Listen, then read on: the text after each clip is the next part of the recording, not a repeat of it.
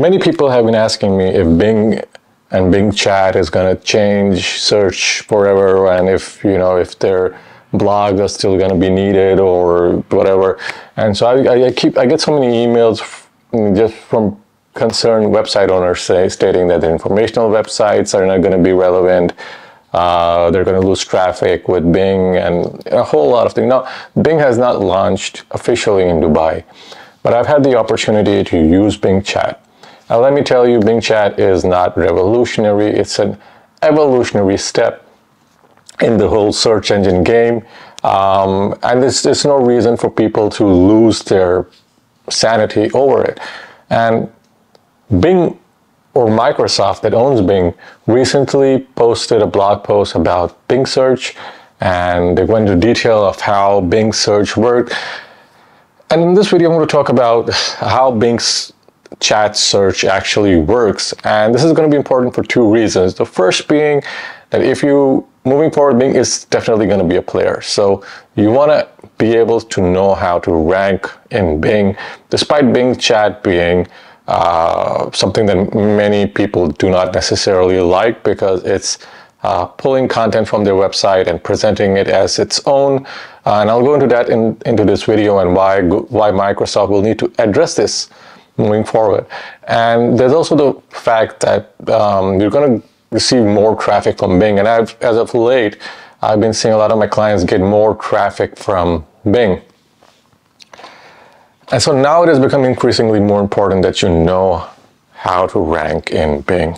And in this video, I'm going to go into like how Bing search and Bing Chat actually works. This is going to be a short tour into how I think it works. I'll be referencing Google's, Microsoft's blog in this video as well, and I'll show you a demonstration that was also part of the blog, and you can read the blog post. The link is in the description if you want to read it. But it doesn't go into much. And so before I go into it, please like the video, subscribe to the video. Also, there's a link in the description. If you're looking for someone to do SEO for you, just click the link, fill out the form. I also do consultations. So if you're an SEO company that needs a consultant, we have a few websites that you need help with, or if you're doing your own SEO, I'll be happy to help. Now, Bing search is something that has many people, people have lost their sanity over it. And I don't know why, because I've used Bing search. I have not found it to be revolutionary. I've not found it to be something that will replace writers. It will not replace it will not replace affiliate marketers. It's not going to replace people with medical knowledge. It's not going to replace any of that. It's not that good. At the moment, it's not that good. Now, I know I'm going to get many people sending me hate messages and stuff like that. There were going to be hate comments, and yeah, but I'm okay with that. I'm okay with dealing with it. But the key word here is that at the moment, it's not that good. It might improve, but I doubt it might improve to the point where it will become something that you would not need a human being to do, because this is, after all, an AI that's using a very outdated algorithm. This algorithm has been out for a really long time, and it has since then been replaced by improved algorithms that are not in the public domain yet. The people are not use it because they're still not ready for the mainstream. So how does Bing search work? So two things. So when you type in a query into Bing, Bing shortens the query. So if you type in, let's say I want to travel, and I want to travel to XYZ country for my vacation, as you see in the video,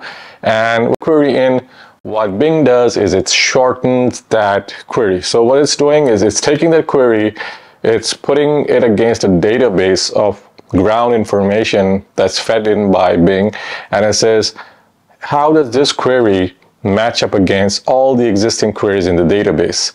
And so it then picks out the most relevant query based on this long query that you typed in. It kind of shortens it, and then it runs a Bing search. And so so what it's doing is actually running a Bing search for you for the most relevant query. So once the search runs, and it also then pulls up some information in its chat window on the right. And so this is the most relevant information that Bing can find based on your query. Now, in my experience, it gets this wrong a lot of times. and so you need to redo it, and in some cases it becomes very irritating. But the best part of it is that it's relevant. This is all more relevant than you would find with Google. The information is a lot more relevant, and it's a lot more fresh as compared to what Microsoft used to do in the past. And so Bing search was very dated in the past, and a lot of the results were from months ago sometimes. And so if you type in a query about the latest February 2022 product review update by Google, it will actually give you that information. So back to how this works. So once you type in a query, it shortens the query based on its existing database of queries, and then pulls up the most relevant results. It also then pulls up information from those queries, and it shows you in the chat window on the right. So once that's done, you can then chat with Bing, and then Bing will then pull up more information.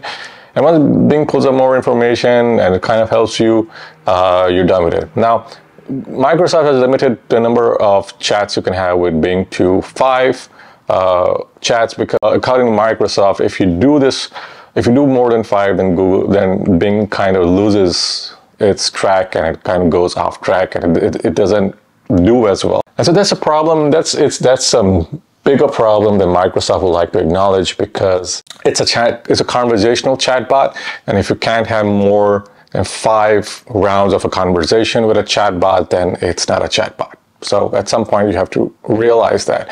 The second thing that Microsoft is running into, and this is going to be a problem moving forward, is that Microsoft will have to then, if it's not referencing these links from where ChatGPT is pulling this information, Microsoft will have to then take responsibility that it is a publisher. So Microsoft will have to be governed by the rules that govern every other publisher, including us. Now, Microsoft has said that, it wants people to use inclusive languages, and the chatbot is designed to be inclusive and everything, and all of that I agree with. But once you have something that's filtering information, and you're typing in a query, you're shortening it, putting it against a database of queries, up to that point, that's fine. When Bing starts presenting this information as its own information, and in some instances even referencing itself, that is when, Bing becomes a publisher, and it's not really a search engine. And I think this is something that Microsoft will run into. This is a problem for Microsoft moving forward, and there are going to be many class action lawsuits, because then, even if it's just AI generating this, AI is pulling this information from other people's content. So it's just high-tech plagiarism, and then, just Bing putting its own twist on it.